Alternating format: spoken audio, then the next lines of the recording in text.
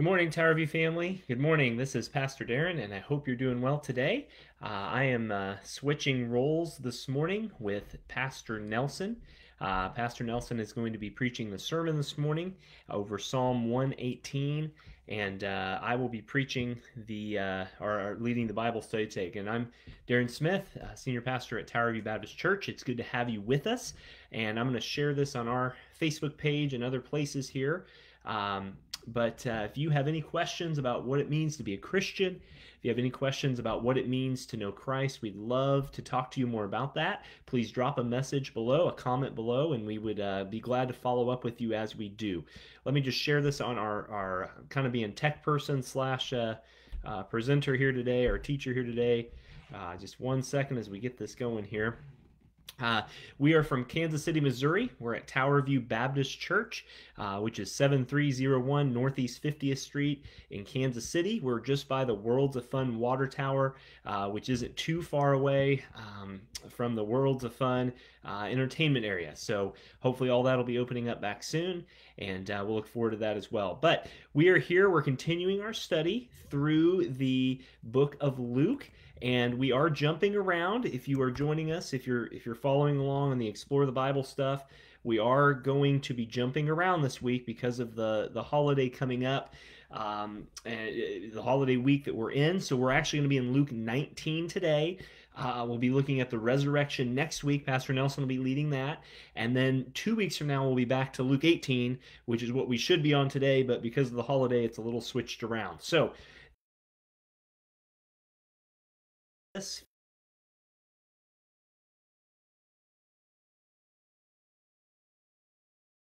when you share it or you like it, it actually helps people when they scroll on them to see it. So if you would do that, we'd greatly appreciate it. Let me just do a couple more things here and we'll be ready as we do. And so, okay, actually, I think we are ready now. So got all the tech stuff up. But yes, if you want to like or share this, that'd be greatly appreciated. Good morning, Judy. Good morning, Shirley and Dawn. Hi, Bill. It's good to see you. Guys, thanks for being here. It's hard. Nelson makes this look a lot easier than it is, but it's hard to do the tech stuff because you can't do some things until you actually start up the live feed and then do it while you're talking and click buttons. And so kudos to Pastor Nelson as he does this every week. Again, my name is Darren Smith. I'll be leading Bible study today. Nelson is preaching for me this week as we just ended a major book study, and we'll be back to normal next week as we do. So let's pray. We're going to start reading Luke 19, verses 28 through, I believe it's 47 or 48, and then we will get into our text. Let's pray together. Father, thank you so much for this time. Father, thank you for the opportunity we have to be here, to study together. Father, thank you for the opportunity we have to just to have your word, Lord. In a day and an age where everything is always changing, we are always reminded and need to be reminded of the fact, first off, Lord, that you do not change. You tell us in Malachi 3:6, if you change, Lord, we would be consumed. And Lord, you tell us in Hebrews 13:8 that you're the same yesterday, today, and forever. And for that, we are ever grateful. And you tell us in Matthew 28 that, lo, you're with us always, even till the end of the age. So, Lord, thank you. And Father, we thank you that your word is unchanging too. Proverbs 30 affirms that. 2 Timothy 3 affirms that. That, Lord, in this world of pundits and political talk and press releases and all the things that go on, Father, we are thankful that your word has not changed. Through all the changes of human history, your word, your gift to us, has remained the same. Thank you, Lord, for that. And Lord, we just pray this morning, open our eyes and ears, spiritually speaking, to see your word. May your spirit illumine our hearts. For those without Christ who may be watching this live or later on, even sometime down the road, that they would clearly hear the gospel through this as well. Thank you, Lord. We celebrate the resurrection of your Son every week. Every Sunday is Resurrection Sunday. But for this cultural moment in our time, Lord, where this week, where we call it the Holy Week, Lord, where people will be perhaps more in tune to what is going on, Lord, that you would save someone. Save our family, save our friends, save those around us, Lord, we pray. And we ask in Jesus' name. Amen. Excuse me.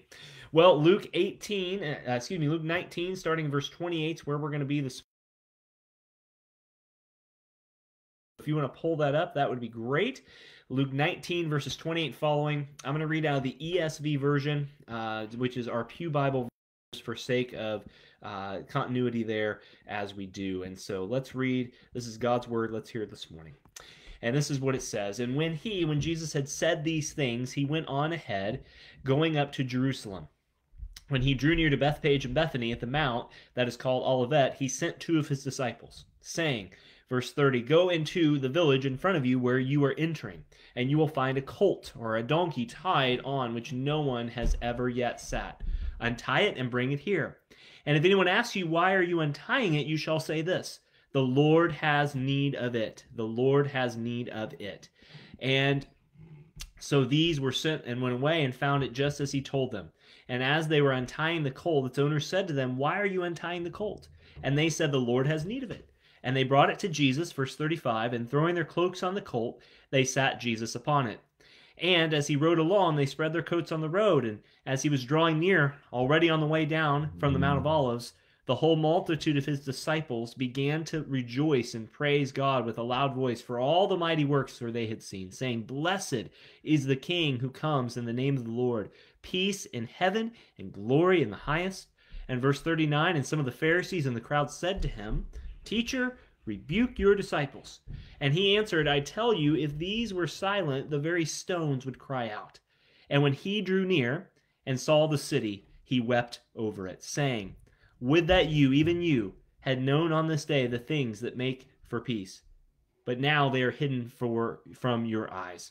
Verse 43, for the days will come upon you when your enemies will set up a barricade around you and surround you and harm you on every side, and tear down to the ground you and your children within you. And they will not leave one stone upon another in you, because you did not know the time of your visitation.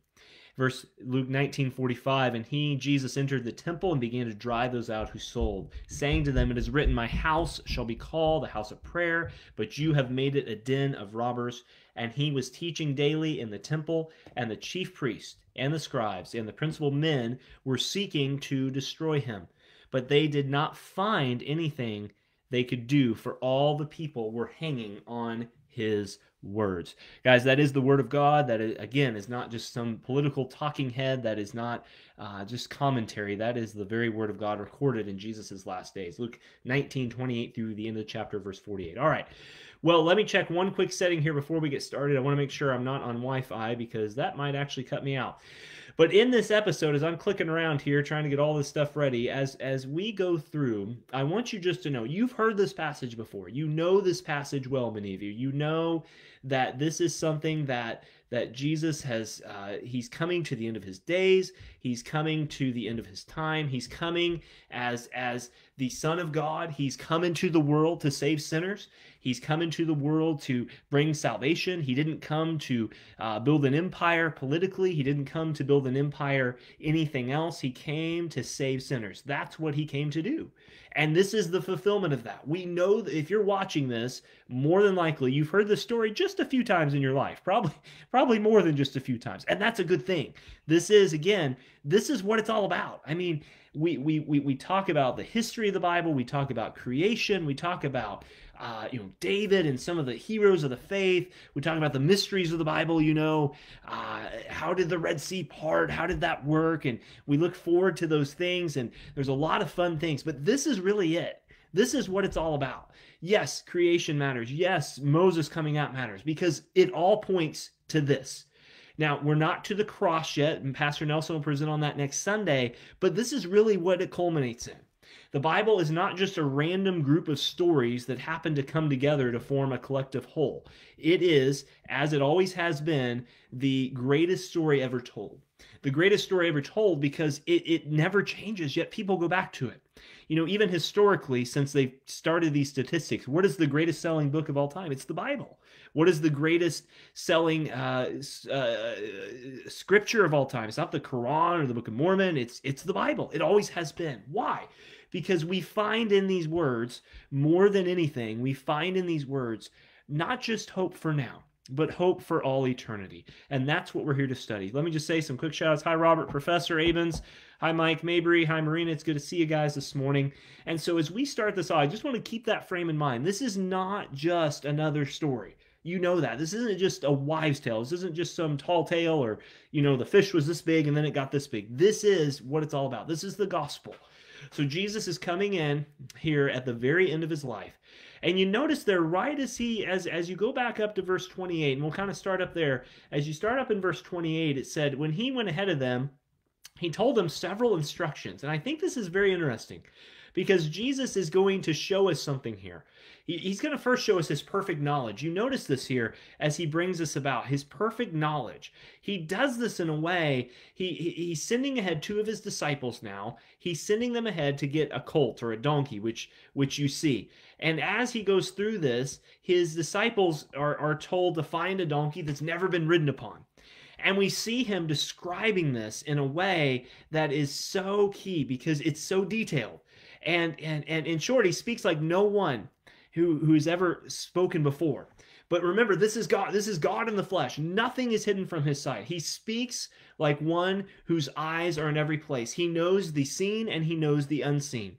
And if you remember from the Gospels, we are told in one place that Jesus knew their thoughts. We're told in John 2:25, we're told that Jesus knew what was in man. And we're told in John 6:64 that Jesus had known from the beginning which of them did not believe and who would betray him.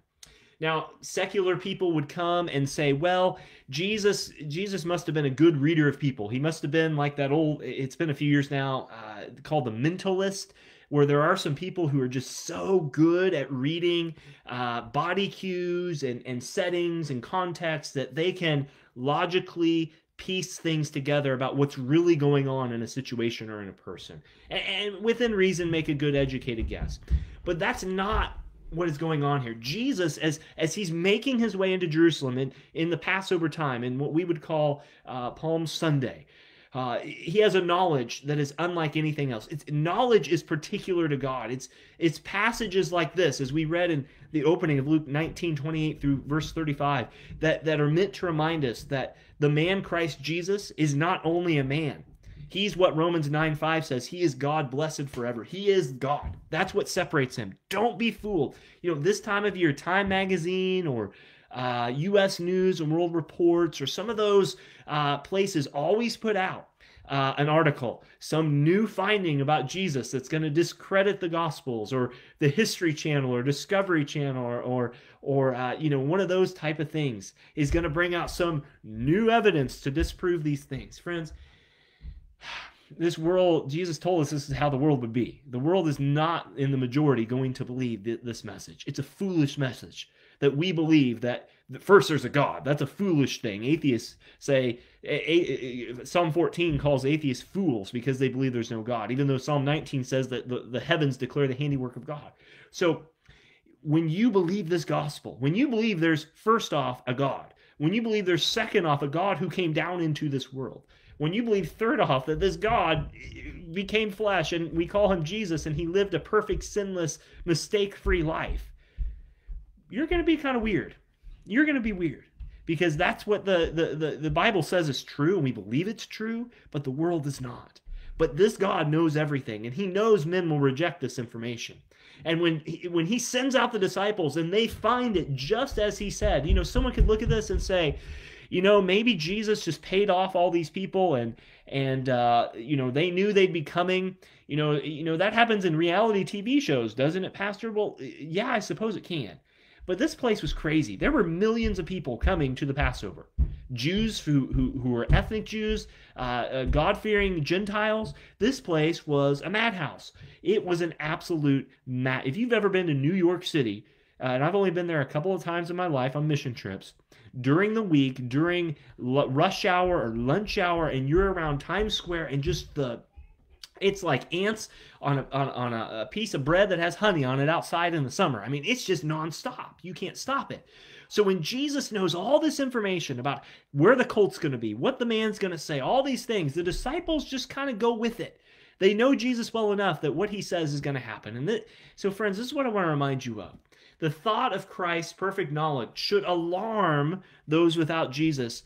And for those of us who know him, it should remind us that he is faithful, that the great and righteous judge is coming, and he knows all their doings, and the judge of all sees it continually. Job 34:2 says, quote, "There's no darkness where the workers of sin can hide themselves." There's no darkness where anyone can hide. If someone without Jesus goes into a secret chamber or goes into the, locally goes into Subtropolis off 210 highway just south of the church, or if they privately scheme terrible things, Christ knows it, he observes it, and he sees it. And if they speak secretly about their neighbor, God knows it, Christ hears. And so if you're not a Christian, or if you know someone who's not a Christian, I want to just interject this into the story of Jesus going to Jerusalem, because Jesus not only knew where all his stuff was going to be lined up so they could have the Passover, but he also knows the hearts of men well enough so that when that time comes, all the secret thoughts will be brought before him. And Christian, that should alert us too, because we are told that every loose word, everything we say, everything we do as Christians is going to be held in judgment. Every thought, every intention, every motivation of our heart is going to be brought bare before God. But Christian, remind yourself, you know the end of this story. Even though we will stand accountable for our lives before God in his perfect knowledge, we will be covered by the blood of Christ. We are covered by the blood of Christ. Jesus just didn't save you from 99.98% of your sins. He saved you 100% of your sins, past, present, and future. And that's an awesome thing. And so as we enter into Jerusalem, I just want to remind you of that his perfect knowledge here is not just something that just suddenly turned on for Jesus. It's something that's always been there, and it's something that he always has had, because he is God and he is God alone. But this should also, Christian, this should also encourage you, because as we come to this passage should encourage you. The Master's eye, Jesus' eye, is always upon you. When you're doing work for him, he knows where you live. He knows your daily struggles. He knows your trials. He knows he knows all the things you're going through, doesn't he? And there's not a word in your mouth or a thought in your heart that Jesus doesn't know altogether. And that should encourage you, because you are never alone. Jesus did say, and I prayed it a minute ago, he's with you always until the end of the age. He never leaves you. Psalm 139, his presence is always with you. And we know from John 21:17, Peter said, "You, Lord, you know all things. You know that I love you." Peter acknowledged even at the end, after the resurrection, before Jesus went back up to heaven, when he was being restored to the faith, as it were, he knew that God loved him.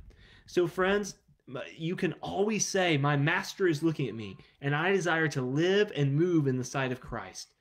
Sometimes, especially it's harder now, as I have a lot of friends. We have a lot of church members working from home, my wife included right now.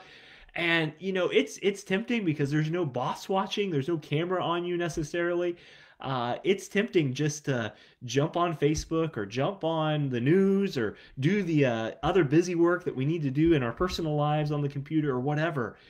But isn't it a good reminder that whether we're working with our hands, we're working outside, or whether we're just by ourselves all the time, that God is with us and he's always watching us. His eye never leaves the sparrow, is what he said in Matthew 6. That's a great old hymn too. But friends, he's with us. And as these disciples went out into Jerusalem to do all the things that Jesus said for them to do, he was watching over them. And I want to just remind you of that. He was watching over them as they came.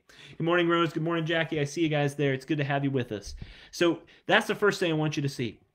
Second thing about Luke, we're in Luke 19 for joining us. Luke 19, we're just kind of rolling through verses 28 through 48, the end of the chapter. Is I want you to see how public this last entry was for Jesus. We are told of him riding on a donkey or a colt. He's like a king visiting a country, or a conqueror returning in triumph to his native land. And we read in Luke 19 that there were a multitude, and I'm going to make sure I get this word right. I have the King James and the ESV in front of me, but it says there were a multitude of those who came to see him. A multitude. How many? Well, we don't know for sure, but verse 37 says, as he was drawing near, the whole multitude. There's a lot of people here. And so we read that as he rode into the city, there's just this loud, ruckus praise.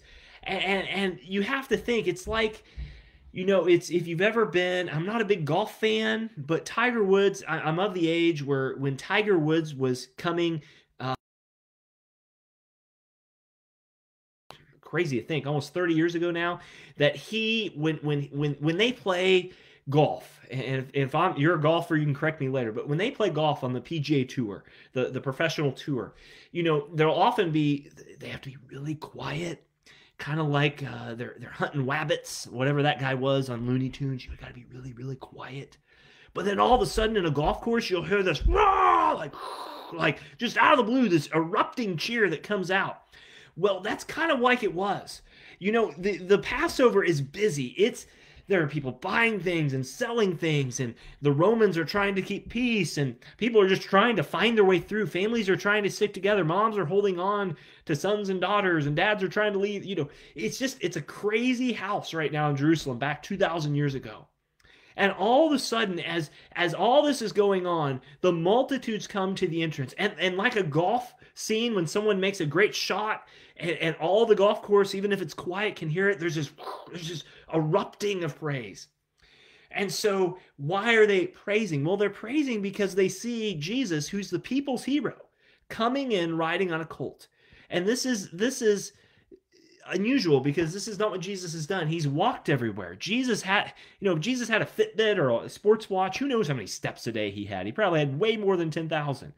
But as they came in, as they continued to come in, Jesus was coming to a place that had mixed emotions. And you know this. Some wanted him to be king. They wanted to enthrone him as king in John 6. And if they were a Baptist group, they probably would have already had the building committee. They probably would have already had the personnel committee lined up, ready to hire him on the spot. But Jesus isn't coming to be king politically. He's not coming to be king, societally. He's coming to be the Savior of the world. Yet as he does it in a way that is strikingly unlike any other time. He's riding in on a colt, the donkey, showing his authority, showing his majesty, showing these things. And that was his doing. They didn't force him on there. We just read in Luke 28, 19:28 through 35, that they put him on there. He set it up that way. But we often see Jesus withdrawing to the wilderness. We see him going into the high mountains when they're on the lakes. We see him telling people to tell no one. But right now, in this moment, as he enters Jerusalem, all that has changed. Reserve is thrown to the side. He seems to court now public notice. He appears desirous that all should see him and should mark and note and observe all that he did. And the reasons for this may appear hard to discover. But when you think about it for just a second, they really are easy to understand. He knew now that the time had come for him to die for sinners. His work as the great prophet. Remember, Jesus, John Calvin kind of put this together for us in the Reformation time. Jesus is prophet, he's priest, and he's king, the three offices of Christ. But his work as prophet was almost finished and complete. And so his work as a sacrifice for sin and the substitute for sinners, though, remained to be accomplished. And so before giving himself up as sacrifice, he desired to draw the attention of the whole Jewish nation to himself. Galatians 3:1 tells us that Jesus was publicly crucified in our sight, and the Lamb of God was about to be killed. The great sin offering was about to happen, and it fit that the eyes of all Israel should be upon him. Now, Jesus knows. Remember, we just talked about how Jesus knows everyone and everything. Jesus knows that the inside man, they're going to reject him. Christian friend, don't forget that we are not born with a clean slate. We're not born with a blank slate, whatever you used to call it. You're not born half good and half bad. You're not born good. You are born, every one of us is born, no matter how cute and cuddly you are as a baby, you are born as a sinner. Psalm 51, David says, "In iniquity my mother conceived me." We are born into sin. We inherit Adam's sin. And so Jesus knows, as he's drawing all the public attention now, as he rides into Jerusalem, he knows these people are going to, woo, Jesus, woo, woo, woo, go, Jesus, go. But in a few days, a few hours even, the whole tenor is going to change. And so the wisdom of God ordered these events. Whatever man may have thought of Christ's atoning death, whatever they thought about it, they can never deny the fact that Jesus died. They may question whether it covers their sin, Jesus' death. They may question how it went down, but he rode into Jerusalem a few days before. This was not in secret. It's interesting. You look at all the world religions. Muhammad went to a cave by himself to get the Quran. You look at the Persian. I just lost his name. Zoroaster. Zoroaster, back in the BC area, got all his stuff in private.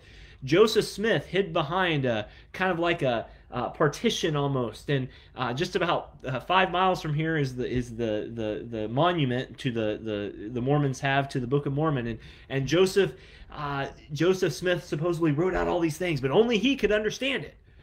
But Jesus doesn't do that. Jesus doesn't go away in secret and die for the sins of the world. He comes away publicly.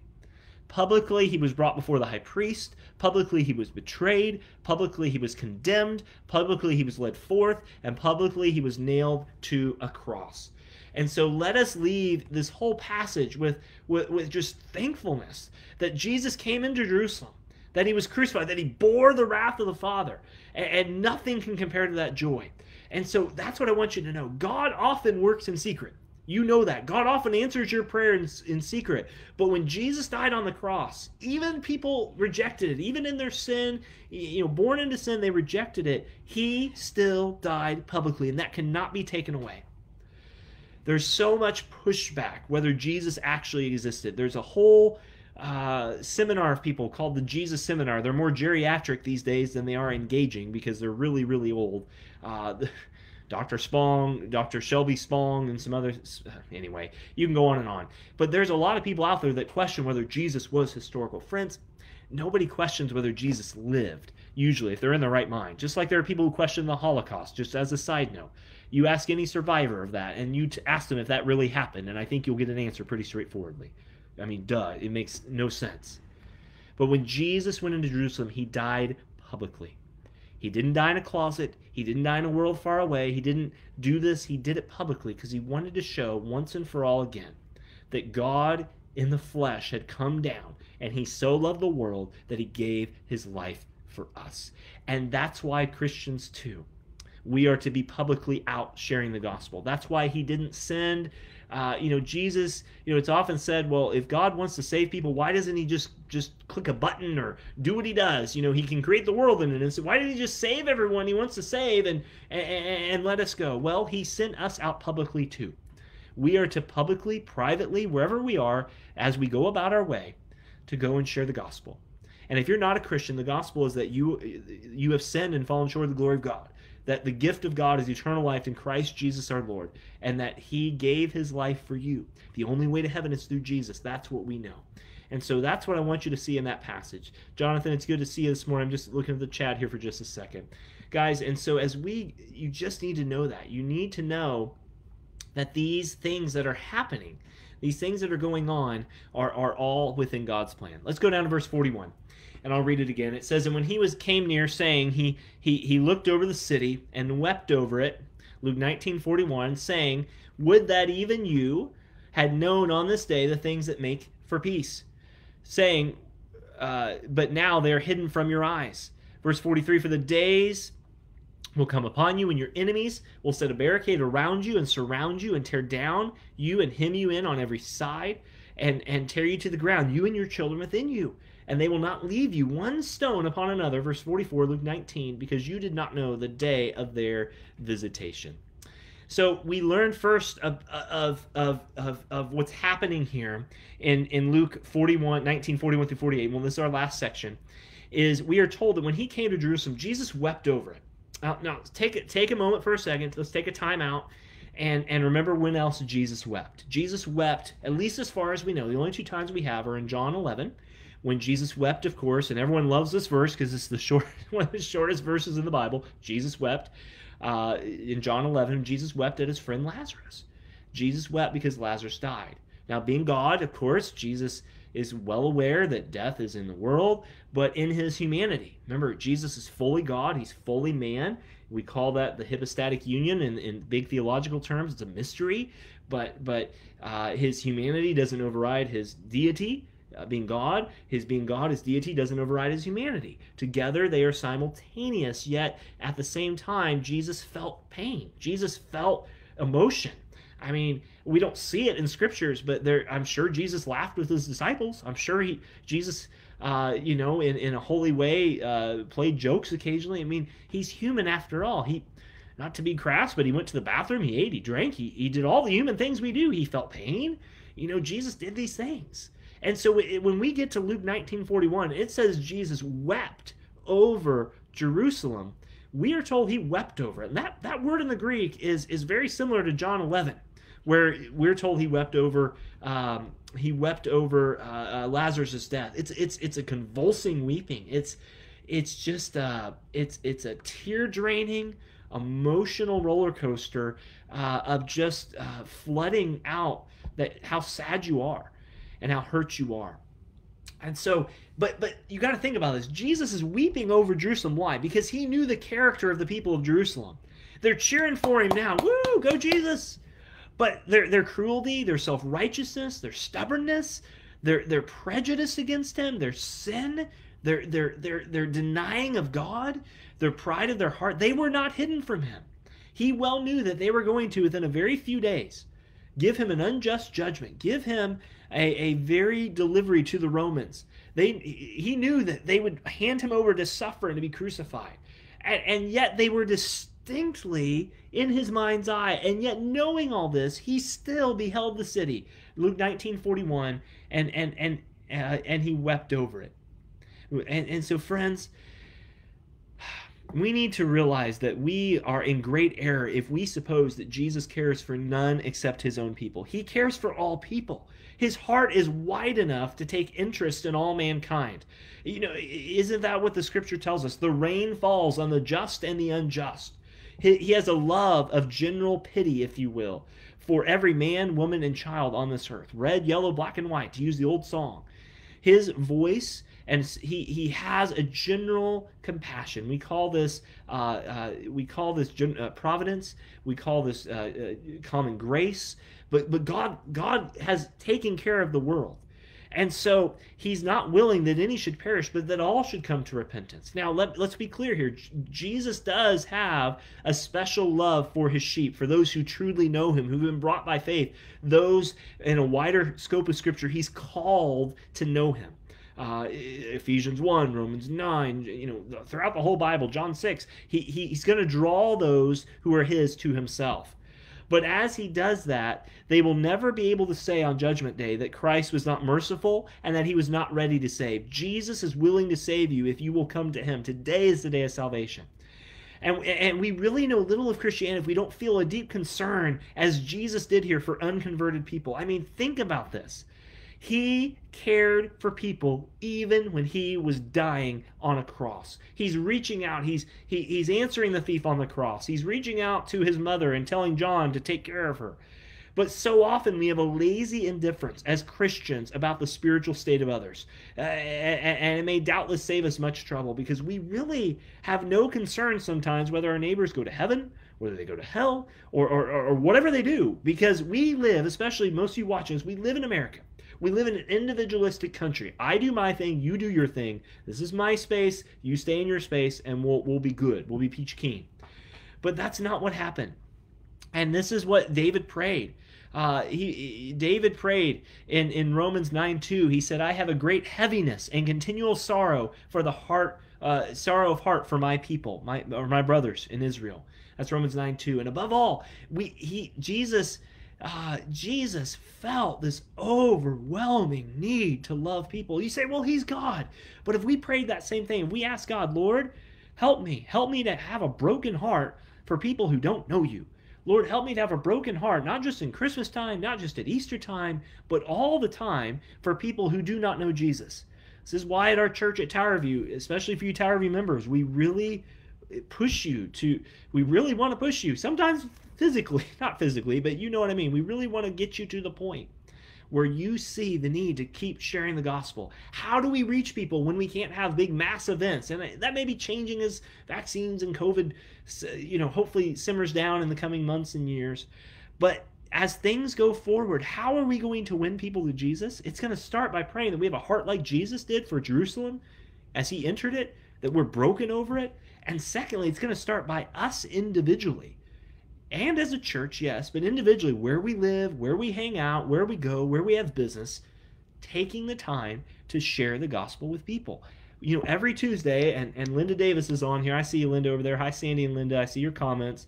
Miss Linda, I hope she didn't mind sharing this, but we're very encouraged every Tuesday. Uh, most Tuesdays, Miss Linda is on Messenger messaging me, and I share this with our guys and gals who go out with us. Every Tuesday, we go knock on doors around our neighborhood. Miss Linda is saying, I'm praying for you. I'm thinking of you. It's Tuesday, and that's just that thing.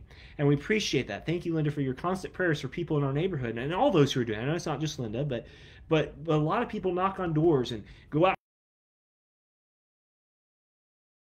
But I'm as guilty as any. My neighbors, who our house on this side, our house on that side. I'm at our house right now. Our house is across the street. I can see out the window where you behind the camera here. They need Jesus too. And I'm as guilty as any of forgetting that. It's easier to go out to people you don't know because they don't see you living your life. And your family, sometimes family is the hardest people to share with. But Jesus didn't care what context he was in. Wherever he went, he prayed, Lord, you love these people. I want to show the love of Christ to them. So friend, wherever we are, may we have the heart of Christ to do just that. Second thing we learn from these last verses in Luke 19:41 through 43 is just that there is always going to be a willful ignorance. There's a willful ignorance of that which is sinful and blameworthy. Look, Jesus denounced judgments on Jerusalem because they did not know the time of their visitation. Jerusalem might have known the times of the Messiah. They might have known the times of these things, but all the rulers of Jerusalem were ignorant of these things. They would not calmly examine the evidence. I mean, do you remember Herod when the wise men came to him? He acted like he wanted to know, but he really wanted to just see whether there was another king. And so the principle laid down here is very important. And what Jesus is getting at in these verses as he talks to the Pharisees, it teaches us that ignorance is not excusable. That when men might know the truth, or when someone knows the truth about Jesus, but refuse to believe it or refuse to know it, their guilt is very great in God's sight.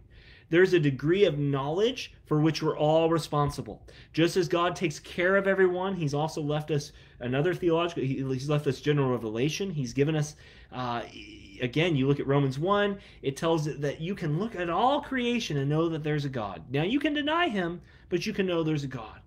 So friends, let us just impress on our hearts the need for us to know. If we know the truth, Lord, help me live the truth. I mean, let us not flatter ourselves with the fact that we know all the Bible. Most of us, we're honest, we know more truth than we live out. We know more scripture than we care to just believe and go do. And it's not necessarily bad to have another Bible study. You're here, and we're so grateful you're here. But often it's just a prayer, Lord, help me not to be like these Pharisees. They knew the scriptures, but they refused to believe it. They refused to believe the word literally in front of them. And so, it's going to come a judgment day someday.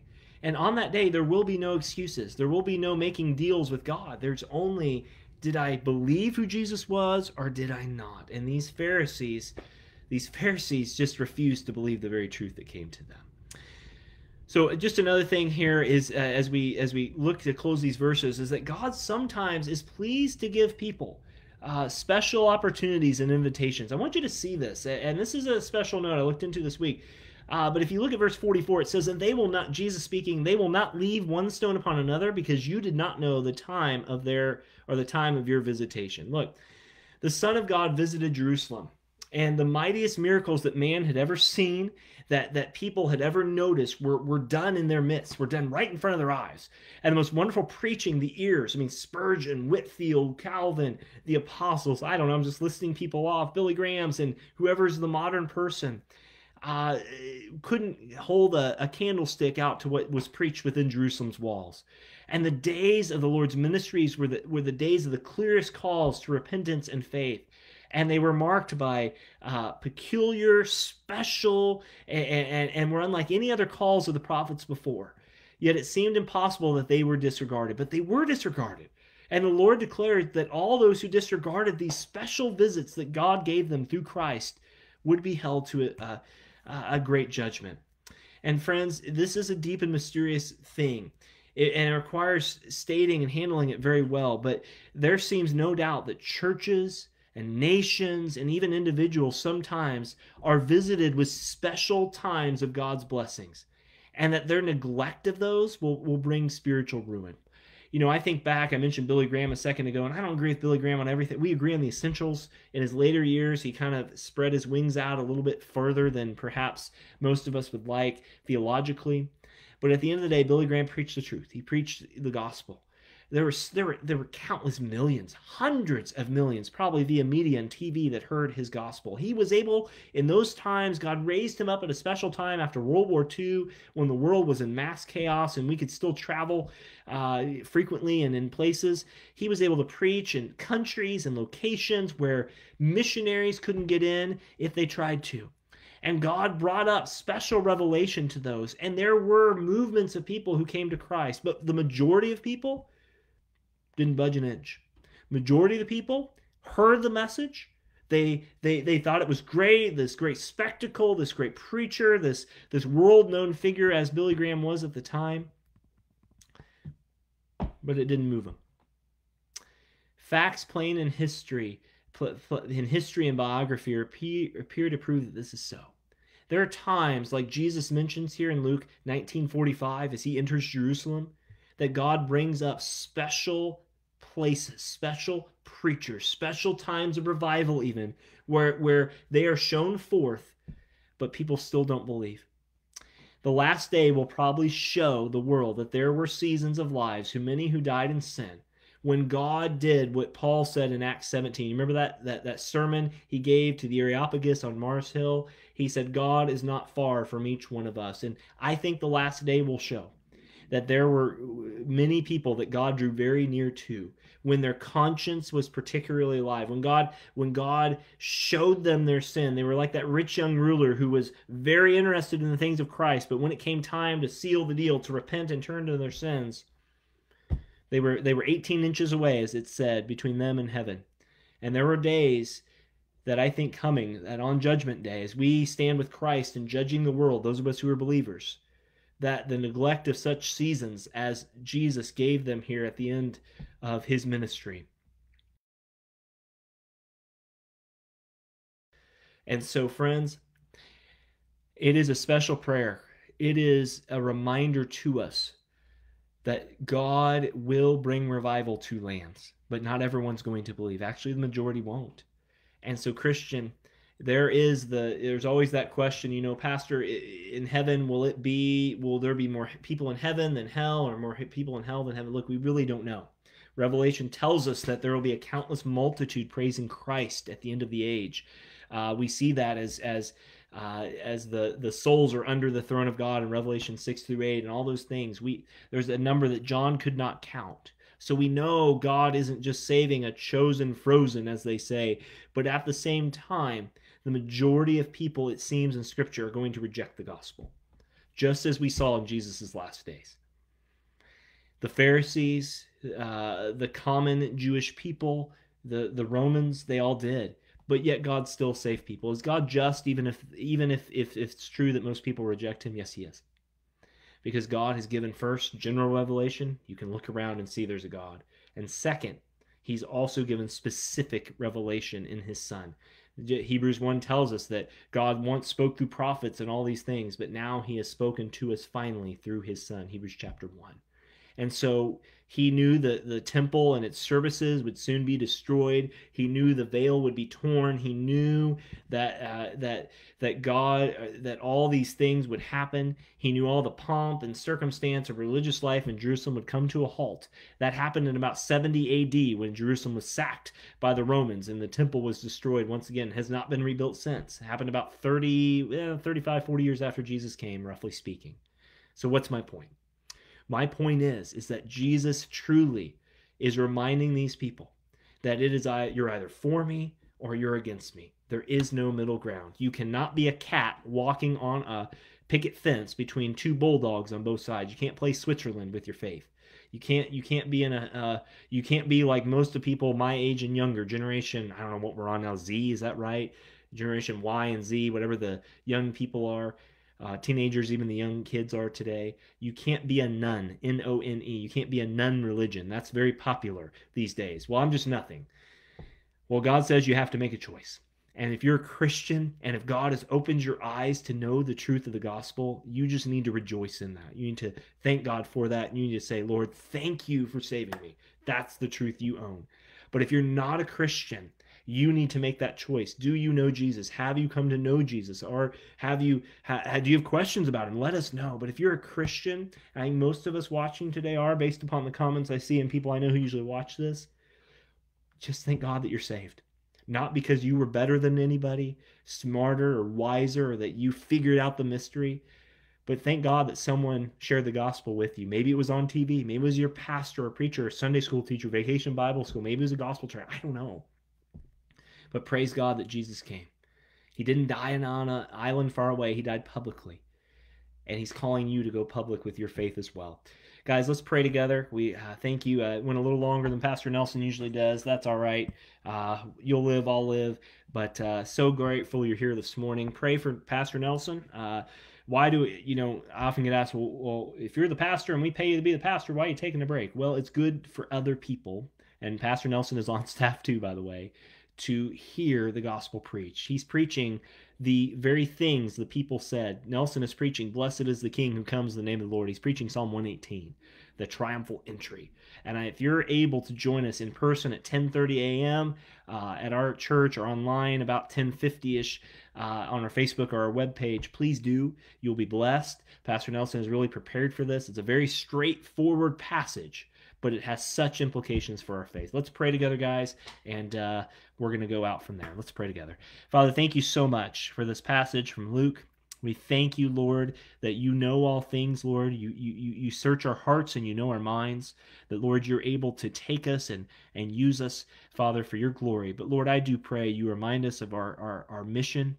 It's not just to go to church on Sunday. That's great. It's not just to grow in Christ. That's wonderful. But, Father, mixed in all that, is to know you and to share you with others. So, Lord, we pray for our families, our neighbors, grandkids, kids, our coworkers, those that we've never met before, we will meet someday, that, Lord, you would help us to verbally share that gospel with them. Lord, we love you. We praise you. We do pray for Pastor Nelson as he's preaching this morning. Draw people to that message, Lord. Let the gospel be clear, and I know it will be through our brother. Pray also for Tom Woods tonight, one of our young seminary guys who's going to be preaching our seminary Sunday at 4 o'clock this evening, Lord. We're excited to hear from him too, preaching on similar topics this evening. But Father, we pray all this week that we don't just get in a holy feeling because it's quote unquote Holy Week on the calendar, but Lord, every day of the year that we are reminded of what your Son has done for us, that he died for us, he loves us, and he's always watching over us, and we are on the side of history that has won, not by anything but your grace, Lord, through your Son, by faith alone in Christ alone. Thank you so much. Pray all this today in Jesus' name. Amen. All right. Guys, that is it today. That's all I got. We're going to get our son packed up here and head over to church and get ready to help out over there. If you're watching this and you're new to us, again, my name is Darren Smith, Senior Pastor at Tower View Baptist Church. It's good to have you. Thank you for sharing. Thank you for being with us. Linda, it's good to have you. Sandy, again, thank you so much. And all the others who are there, guys, thank you as you come. And just if you have any questions about our church, or if you have any questions about what it means to know Jesus, let us know. We are not a fancy pants church. We are just regular Joe people that put on our pants one leg at a time. But we have a special thing going right now. God is really doing some special things in our people. We've got some building projects going on. That's great. We've got offerings that are out of the roof. That's wonderful. Thank you for your faithfulness. But ultimately, it's God growing people and hearing the message of the gospel. That is the awesome thing. And so God is growing spiritual fruit in our midst. And so if you're looking for a church to engage with, be a part of, even in COVID, we'd love to connect with you. There's so many solid churches. We're going to be praying for some later on too. It's not a competition. But if we can help serve you, if we can help be a church home for you, we'd like to do that with you to God's glory. So guys, thank you so much. Thank you, Judy Hunt-Sucker. It's good to see you. Professor, we call him Professor Robert Avens, our local carpentry master carpenter. I'm going to call him out in a good way. Thank you, brother. It's good to have you. We'll see you guys later. I'm going to sign off here. We're going to head over to church. And we love you guys. Take care. Mike, it's good to see you too. We'll see you. Bye-bye.